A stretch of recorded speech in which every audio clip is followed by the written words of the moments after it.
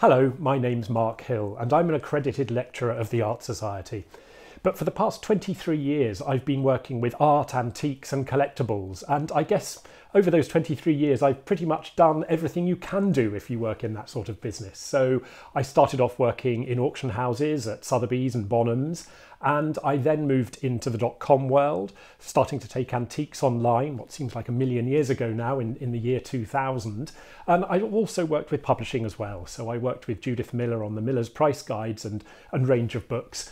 And in 2006, I founded my own company and I research, write and have published 12 books on new areas of 20th century design and the decorative arts. And I suppose at the core of those, my real passion is for glass, and most of the books I've written are on glass. And as I look around my room here, I can see many hundreds of different pieces of glass in my collection.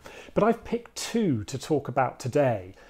These pieces here, which I think for me sum up one of the most exciting periods in glass in the 20th century, and that is really the 1960s. So much changes in the 1960s, and I think these two objects really show both sides, or both of the most important sides to those. They're both linked in a way because although they're very, very different pieces of glass, they were both made in 1967. So what do we have here? What are my two pieces of glass? Well, the first is instantly recognisable from these very characteristic discs on the stem here.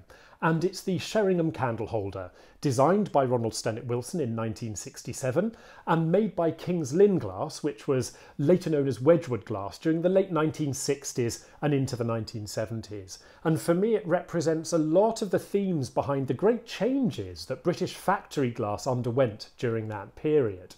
The second piece is very, very different, and it's this ovoid, almost sort of pebble-like form. There is a little hole in the top, but I think it's more sculptural than functional.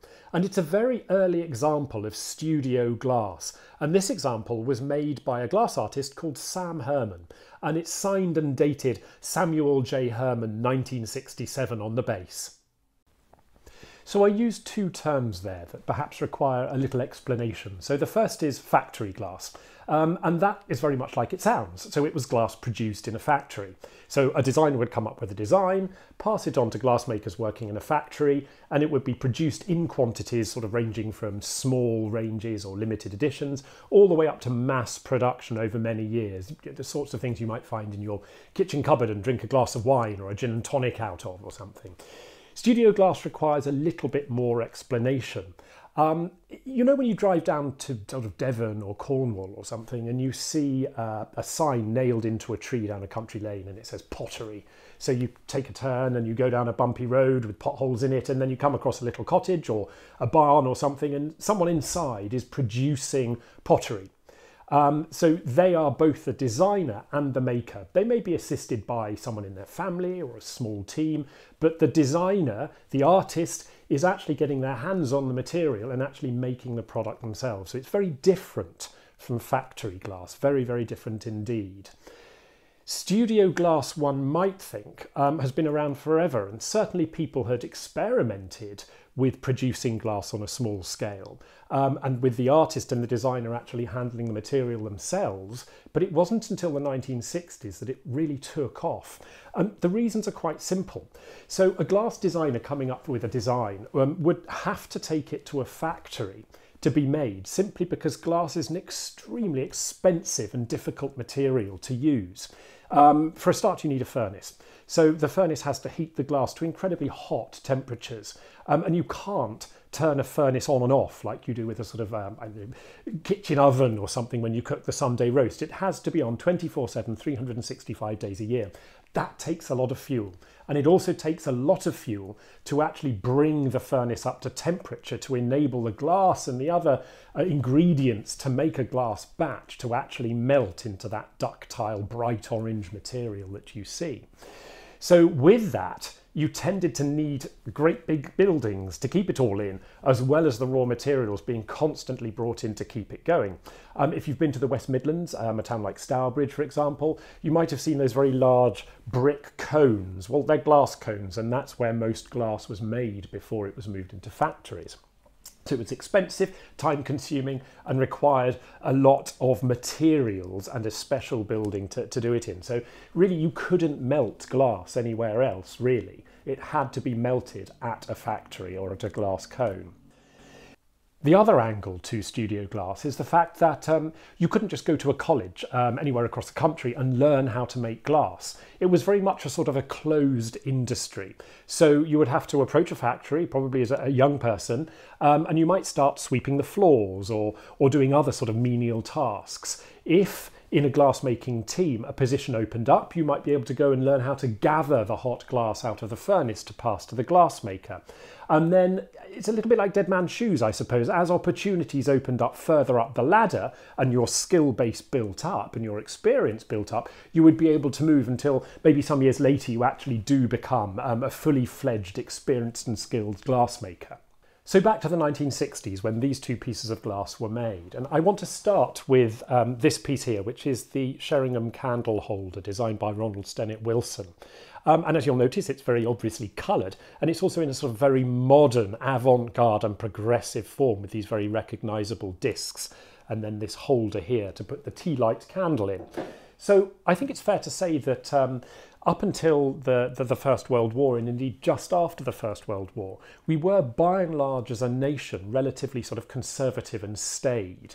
We liked what was trusted, we were relatively traditional, and in terms of glass, that by and large meant sort of colourless glass covered with cuts. Sometimes I call it death by 1,000 cuts, and you'll know the type of glass I mean. It sort of sparkles in the light and on a dinner table, and it's very beautiful and fabulous quality, but it's covered all over with these very Victorian mitre, oval or star-shaped cuts. It's a particular look, it's very traditional, and ultimately it has its roots in Georgian and Victorian glass. So it stays the same all the way through from into the 1930s and 1950s.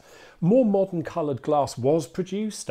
Whitefriars, for example, Powell & Sons produced what I call fast fashion glass in Venetian styles. And also in sort of swirls and mottles and clouds. You see Monart up in Scotland. They produced similar glass with sort of swirls in colours and mottles and cloudy patterns inside. But there wasn't really anything new that was taken on by and large by a larger group of people, anything very progressive, until the 1950s, when we suddenly see this enormous influence from Scandinavia in terms of modern glass. Suddenly colour is injected into the palette and you end up with these wonderful clean line modern forms. Murano glass produced on Italy also has an enormous influence on us at the time. So after the war, as things start to pick up during the 1960s, we see this acceleration in glass design and suddenly an injection, a riot of a rainbow of colours being introduced on very, very modern looking forms.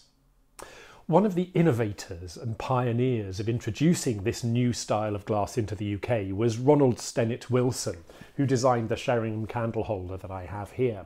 So he was an interesting chap. So he was born in 1915 and his first job was working for a company called Riebeck and Nordstrom, who imported and distributed Scandinavian glass. After the war, he joined another company, Wiedarts, who did exactly the same thing.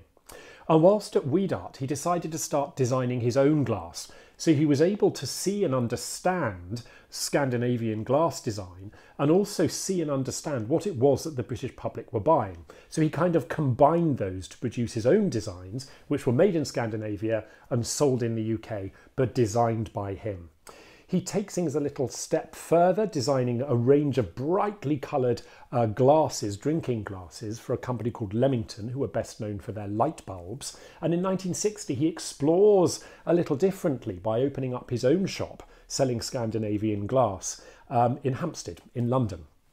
By 1961, he's become quite experienced in this. He's tasted design, he's seen import, he's seen sales, and he's seen successes and probably calamitous failures too. But whatever his knowledge and experience has built up, and he is appointed Reader in Glass at the Royal College of Art in London. So whilst teaching new generations of glass designers there, he also continues to design, but he tends to find that glassmakers in the UK still don't necessarily want to make the modern glass, the innovative, progressive modern glass that's being imported from Scandinavia and Italy. They're still sort of stuck in their traditional ways, I suppose. So in 1967, he takes a huge risk. he leaves the Royal College of Art and he founds his own company, King's Lynn Glass in Norfolk. And in 1967, he produced obviously a huge range, a very wide range of different products, including the Sheringham candlestick that we have here. 2 years later, his company is acquired by Wedgwood, the renowned historic ceramics company. They start to see what's happening with glass, and they start to see that by the 60s, the British public are buying it in increasing quantities, and they want to have a little bit of that market. And I think we should just pause there for a moment, because we're all sort of familiar these days with reading about some enormous .com like Google swallowing up another small .com that had founded itself or been founded several months or a year or 2 years beforehand. But back in the 1960s, to found a company and then sell it to such an important, key, historic name as Wedgwood really was an enormous achievement. And his company was very successful. Wedgwood Glass sold right the way in through to the 1980s. Many, many different designs were produced, including the Brancaster and a series of very modern, brightly coloured vases and bowls. So let's return to the object itself. Stenwick Wilson's Sheringham candle holder, designed in 1967. And as you can see, I think you'll agree that it's about as different and as far away from traditional Victorian death by a thousand cuts colourless glass you can get. It's in a strong, vibrant blue, and it's a very modern form, a very geometric form in this case. So it sort of bears a lot of the hallmarks of the styles that you see coming out of Scandinavia and from Murano at the time. It looks as if it's relatively simple to make with its very strong geometric lines, and actually it's incredibly difficult to make. When you consider that each and every piece, each and every component is a separate gather of glass that the glassmaker has to come together and pull together and work together, when you look at the consistency of size and the straightness of the form, you really begin to understand how hard that would be to make out of this ductile molten material. And then consider that this isn't the largest size. So they produced them with one disc, so a little shorter than this, but all the way up to sort of 8 or 9 discs as well. So when you consider the size and the straightness and the consistency of the larger pieces, you really begin to understand the skill required to make them. But it is what it is. It is very much a mid-century modern design that reflects the progressive and innovative styles influenced by Scandinavia and Murano of the time and how they affected British factory glass. So let's get back to studio glass and the second piece I have here that was made in 1967, the pebble form vase made by Sam Herman. So I have already explained that most glass needed to be made in factories. And that therefore the artist or the designer wasn't able to work directly with the medium itself, therefore sort of giving form to their creative expression. I mean, I suppose an easy way to think about it is to think of Picasso not actually being able to apply paint with brushes onto the palette and then onto the canvas. He had to get someone else to do it. That's probably an easy way to understand it. Well, all that changed in the early 1960s at the University of Wisconsin in America. There, a technician and ceramicists called Harvey Littleton and Dominic Labino worked out a way for glass to be produced outside of a factory environment. They designed a small furnace where you could melt the glass, and they also designed a glass formula that would melt at a much lower temperature. Immediately, the artist was able to work direct with glass, perhaps even in a large garden shed, but in this instance within the newly formed glass department at the University of Wisconsin. In the same year, in 1962, one of the new students who joined the university to study was Sam Herman. So he had studied anthropology and sociology before and had enrolled to do something entirely different at the time and worked with sculpture. So he learned about what Littleton and Labino had produced and his interest was piqued, so he signed up to do the new glass course. Well, it changed his life. As his skills grew and as he began to understand glass, his experience in sculpture and in anthropology start to come through, and he starts to use glass as a medium for art. And I think that's a key step here as well. We think of paint or bronze or limestone or wood or graphite pencil as being the sort of media that you would use for making art. Even pottery began to be used. But to actually produce glass art was still a relatively new thing. In 1965, his skills are great enough and his understanding of these new studio glass techniques are great enough, and he wins a Fulbright scholarship. He comes to England and starts off at the Edinburgh College of Art in Scotland, where he works with Helen Munro Turner, a very well-known and very skilled glass engraver and glass designer. Whilst he's there with Turner explaining these new techniques and learning how to engrave and cut glass, the college is visited by David, the Marquis of Queensberry, who's very senior at the Royal College of Art in London. His mind is blown by what he's shown by Sam, and he begins to understand what the studio glass techniques mean and what the potential behind it is. So he invites Sam Herman to come down to the Royal College of Art and accept a research fellowship, which he does in 1966. He arrives at the Royal College of Art, starts working at the department and introduces the Royal College of Art's industrial glass department to studio glass techniques. Of course, it blows people's minds, and suddenly they start to understand the artistic applications to glass, and also the fact that glass designers can start to handle the medium themselves. In 1967, he's appointed tutor, and he remains tutor until 1974. And he starts to introduce wave after wave after wave of new studio glass artists and new glass artists to the world as they come through the glass department and graduate. By sort of 1968, 1969, he's beginning to ask himself, but once he's tutored these people, educated them, brought out their artistic aesthetic in glass, what do they do next? It's still expensive to run a glass furnace, and then you also have to market your work. So he co-founds something called the Glass House in Covent Garden in London. And it was quite a unique format. The Glass House contained in the back glass furnaces, which you could rent by the hour. So the glass student, the glass artist could go in and rent the furnace for a couple of hours and produce their work. And then at the front of the glass house, there was a gallery to sell the glass and to market it. So it effectively enabled new artists coming out of college and coming out of the Royal College of Art, having graduated in glass design and glass production, to have a market for their work and to be able to progress their careers. But Sam doesn't just nurture and tutor and support these new waves of glass makers and glass artists. He also continuously develops his own style, his own artistic abilities, and his own artistic direction.